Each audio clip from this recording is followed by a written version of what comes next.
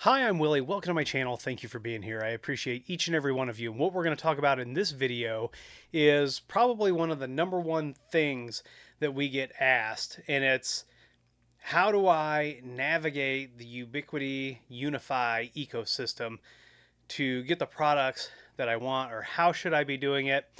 And with all of the new products and all of the different ways that you can manage UniFi hardware, and when I say UniFi, we can't just think network. We have to think UniFi Talk, because the network side of it is actually the UniFi Network application.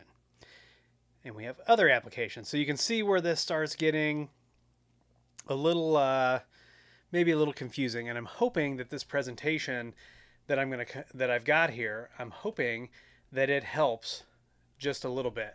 So I'm going to fire this up, and I am calling this Ubiquiti, Navigating the UniFi Ecosystem, Hardware and Software. There's a whole lot of other things we got to cover. There are other vendors that I need to do the same thing for, but we are starting with the Ubiquiti UniFi ecosystem. So let's get started.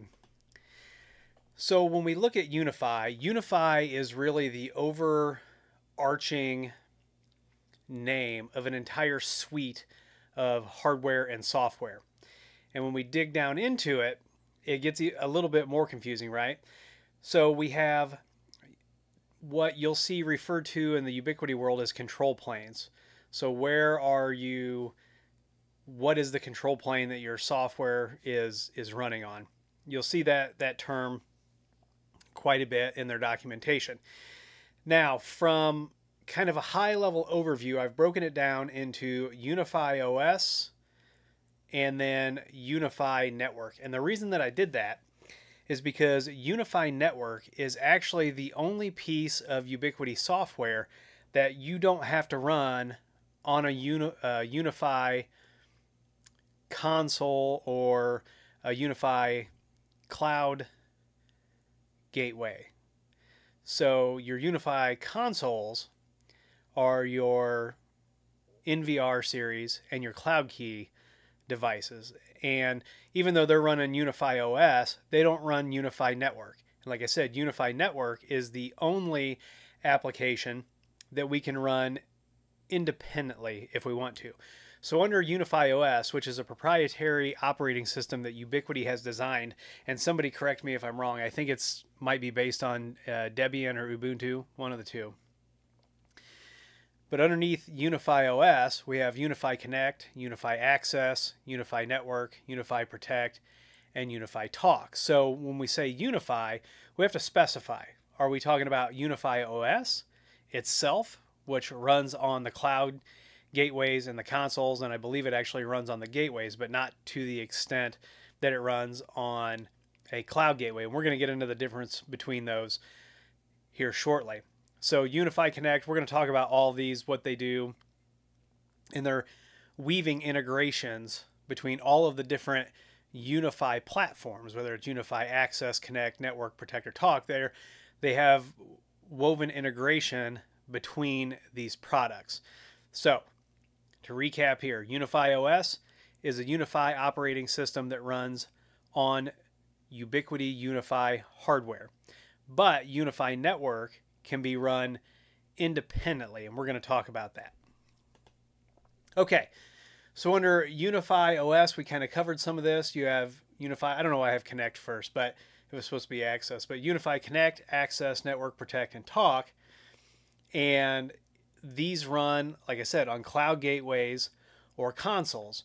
So your cloud gateways are going to be your UDM Pro, your Enterprise Fortress device, your UNVR, your Enterprise UNVR, your Cloud Key Gen 2, the Cloud Gateway Fiber. These are all running UniFi OS at some level, and you can run UniFi Connect, Access, Network, Protect, and Talk kind of on these devices, and we'll go through that here. I do want to get UniFi Network out of the way because I think it can be one of the most confusing because it is the only piece of the UniFi stack, UniFi Network, is the only one that we don't have to run on a UniFi OS console or UniFi cloud gateway. Like I said, your cloud gateways are your UDMs, your UDRs, any of these other devices that run UniFi Network natively, and you have to manage them with the UniFi Network application that is running on them. You cannot manage them on a self-install.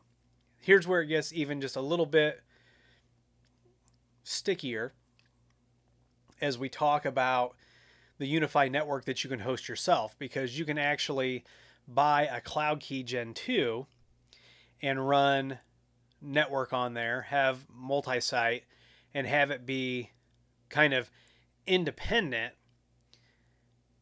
So it's kind of an interesting product, because it will also run all of the other UniFi applications. Now, your cloud gateways are running UniFi OS with the ability to run the full UniFi stack. Your what we call gateways, so when you're on the UniFi store, you're going to notice that there's a button for cloud gateways, and then there's going to be an advanced hosting option. When you go to advanced hosting, you're going to see the cloud keys. You're going to see all of what we're just calling gateways. They're not cloud gateways because they don't run the full stack of software. Now, if you want to host your own UniFi network application, you can run it on a cloud key. You can do official hosting with Ubiquiti. There are some third-party companies that will allow you, that's their whole business model, is to host the UniFi network application. You can run it yourself. We will often spin these up on Ubuntu servers, and you can run it on Windows Server. You can also run it on Mac OS. And then you can have multi-site, you can host it, right? So a lot of people will self-host this, and a lot of times MSPs, if you're having an MSP manage your hardware, or you are an MSP, you may have your own controller that you manage, which is using that downloadable network, UniFi network application. And so you're going to use gateways. Now, with all of the other network hardware, switches, access points, the building-to-building bridges, all of those things can be adopted into the UniFi network application, whether it's running on a cloud gateway or whether it's a self-hosted install or a third-party hosting that. Let's talk about UniFi Access. So UniFi Access is Ubiquiti's building access control system, and they have worked very hard over the last few years to make this a full-featured platform. I mean, they even sell crash bars for doors, emergency override buttons. You can use an app. You can use different types of cards or fobs, and you can then tie this into UniFi Protect, and you can tie it into UniFi Talk, which we're going to get to. So they do have this full-featured building access control system. It is very easy to configure, very easy to manage. You do have to run the UniFi Access software on some sort of a cloud console, see here, a cloud gateway, or a cloud console, which would be your NVRs, your cloud key, things like that. Then UniFi Connect is a very interesting platform, and you can see here we've got an EV charger. We've got two examples of digital display. So the screen that says UniFi Connect on it is actually a display that's made by Ubiquiti. You can power it over PoE, and you can do digital signage with it. And they are adding more features to the digital signage all the time. The Connect key in the middle is a device that you can plug into any display that has HDMI, and you manage this all through UniFi Connect, and you can do scenes and orchestration. And rumor has it that there's some lighting products that may be around the corner. I can't comment on that because I really don't know. I will tell you that I use UniFi Connect. We use Cloud Key Gen 2s for those, and it has been an excellent drop-in replacement for most other digital signage. And if you're looking for features that it doesn't have natively, you can host a web server, run WordPress. There are digital signage themes for WordPress, and you can point these to that website and do it that way. There's a lot of ways to accomplish this. So UniFi Connect also has to run on a UniFi Cloud gateway. I don't think it runs on any console besides the Cloud Key Gen 2. Then we have UniFi Protect. And if there's been one product that we can tell that they've worked very hard on, it is UniFi Protect. So UniFi Protect is Ubiquiti's security camera solution. It has become much more mature than it has ever been in the past. You can see we've got a license plate reading camera here that is specifically tuned to capture license plates in the dark. During the day, your regular cameras will work. They've enhanced it with APIs and alerts and notifications and all sorts of AI.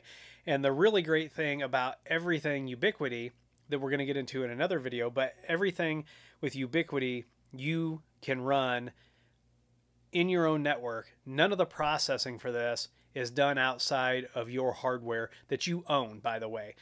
There's no licensing fees with any of this, which is another great selling point. And the AI is all done in-house. You can call it on the edge, whatever you want to do, but all of the AI processing for UniFi Protect is done locally, and I don't think that they tout that enough, because we're seeing other traditional vendors that we used who are going to like lean on Google Gemini, and I think that personally, I think that that could be a mistake. And as much as you can own your data and do all of these things in-house, I think you get a better bang for your buck. You get better security, in my opinion, as long as you know how to set everything up. And we don't have to rely on those vendors. And they are just making this ecosystem so much better.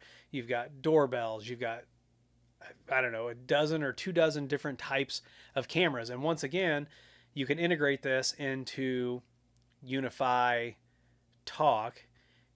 You can integrate this into UniFi Access, right? So all of these things in the Ubiquiti UniFi ecosystem are working together, starting to talk.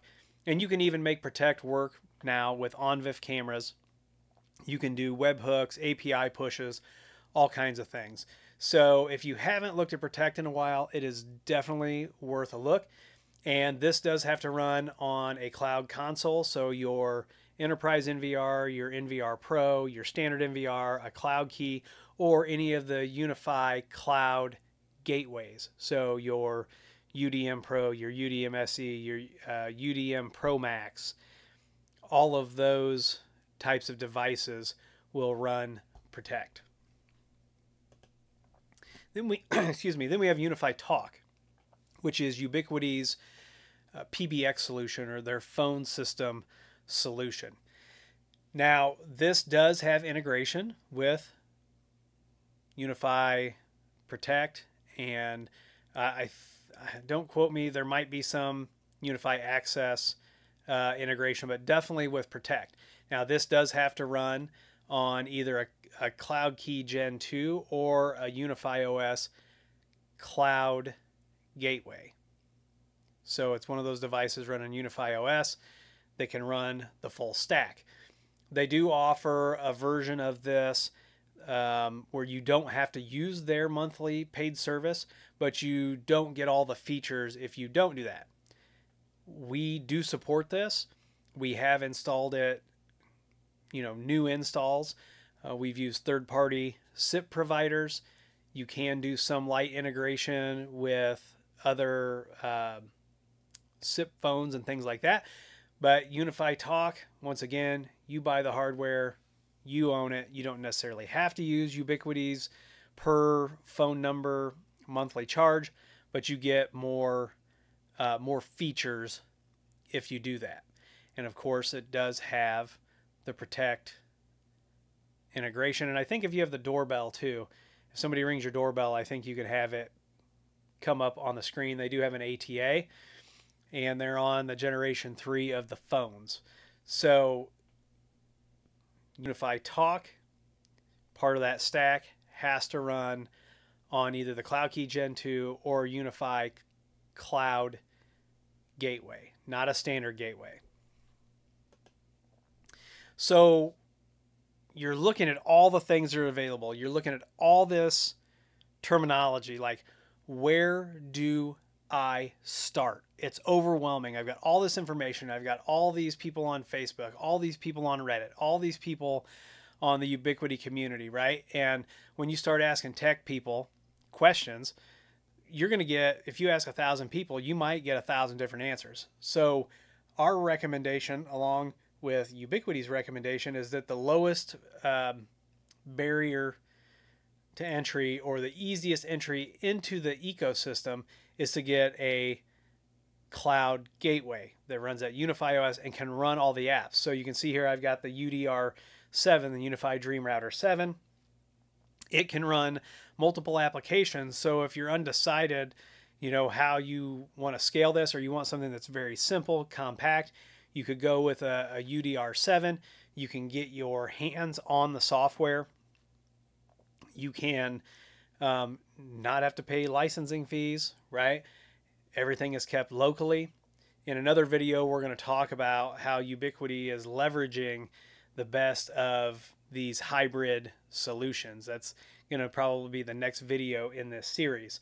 So that's what we would recommend, is to pick up some sort of a cloud gateway, one of the ones that isn't quite so expensive. That way you can take a look at everything, decide if it's for you, and if you decide, you know, it's not for you, you've still got a router and this has a switch and an AP built into it. It's going to run fine. And there's always people looking to buy these, so you wouldn't have any problem selling this if you decided that it wasn't for you. So that's where we recommend that you start.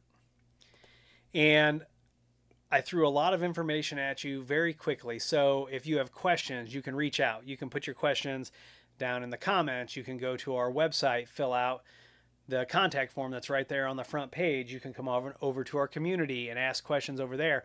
We want to help you make sure that you're getting the right hardware, that you understand what you're buying, because I will tell you that we have run into several situations where people have gone out, they've bought the hardware, they've bought the wrong hardware. Now we're dealing with an RMA.